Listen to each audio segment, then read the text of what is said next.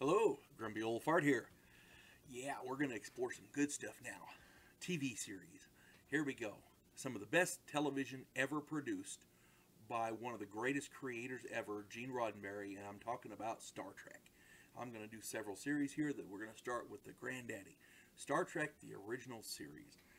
This ran for 3 seasons from 1966 to 1968, and oh my god, it was wonderful. People look at it today and go, oh, crazy, stupid science fiction, cheesy, bad special effects, blah, blah. You have to understand, back in the 60s, they didn't have computers. They couldn't do all the CGI that they can do now. For a computer, they had a box with blinking lights, and it talked, little tape decks you could put in there and hit the button and make it work. So, yeah, by today's standards, yeah, it's a little cheesy. But you know what?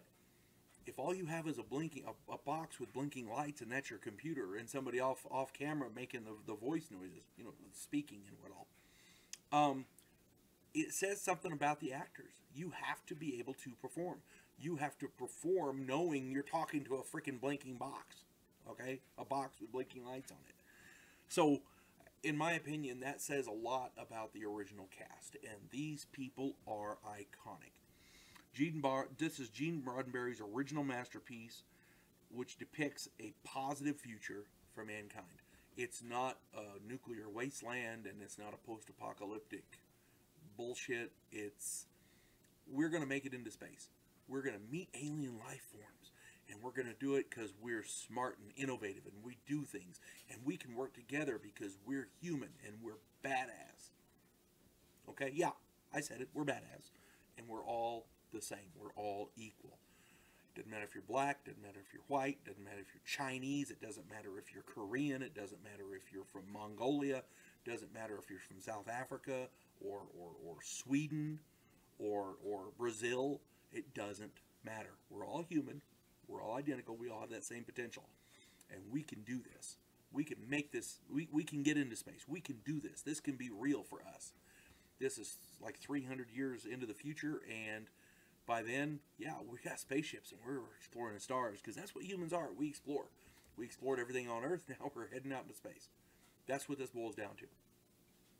In the 23rd century, Captain Kirk and his crew aboard the USS Enterprise explore the galaxy and defend the United Federation of Planets against different hostile aliens and life forms and weird shit. This is iconic, positive science fiction. And anybody who doesn't like this, there's something wrong with them. There's something seriously wrong with them. Period. The cast here, these people are iconic. I probably don't need to mention them, but I'm going to. William Shatner plays Captain James Tiberius Kirk. Leonard Nimoy plays Mr. Spock, the half-Vulcan science officer, first officer. And we got DeForest Kelley, who plays Dr. McCoy, the ship's chief medical officer. Nichelle Nichols, one of the all-time great, iconic female heroines, science fiction heroines. She plays Nyota Uhura, Lieutenant Uhura, the communications officer. Go check out some of my other videos. I talk about her. James Doohan, my absolute favorite character from this series. He plays Montgomery Scott, the chief engineer. Man can fix anything, build or fix anything. George Takei plays the helmsman Hikaru Sulu. Walter Koenig plays Pavel Chekhov, a Russian in the Cold War back in the 60s on a spaceship.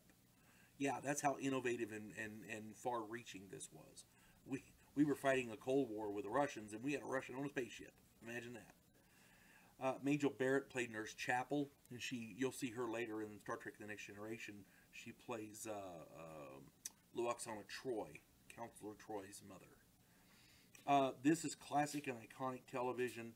If you want intelligent content with action, adventure, and morality that promotes learning and scientific technology, have your entire family watch this series. Okay? There are so many scientists and engineers and big names at NASA, research people, medical people, and they all say, I became this because I watched that, Star Trek. I cannot stress this enough. This is one of my absolute favorite TV series of all time. If you've not seen it, I don't know what rock you've been hiding under, but get out of there because you're missing a lot. If you have seen it, go back and watch it again because you haven't seen it enough. It's not possible to see it enough. You folks have a good day. God bless one and all.